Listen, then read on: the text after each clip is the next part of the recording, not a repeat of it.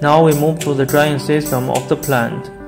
What our client built is a brake drying system. The overall length of this is about 70 meters. Many customers choose to use the metal dryer for big capacity like this in order to save some space. For the metal dryer, it can reduce to only 45 meters long. This is a combustion chamber with natural gas burner. It can also be heated by diesel, LPG, or even coal. The blower working with the burner.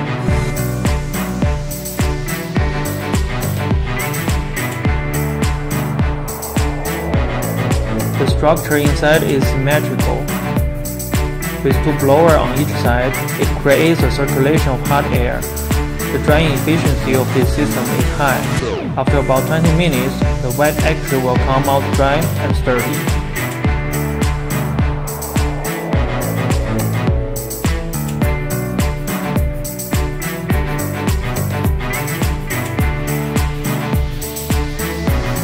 At last, we arrive at the end part of the process, where the extras are being collected and packed.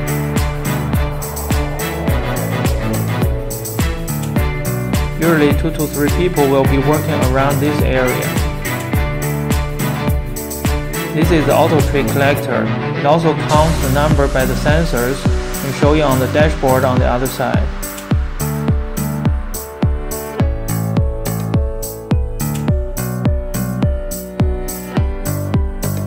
Then we will weigh it and pack it.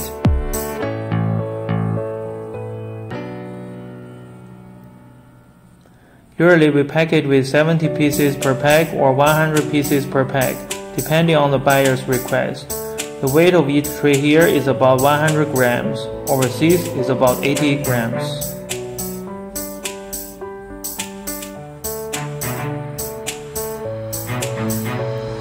Once it's packed, the size will reduce.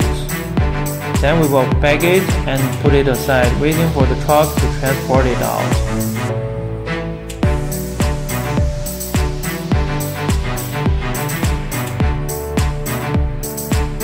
If you are interested in the business, do not hesitate to contact us.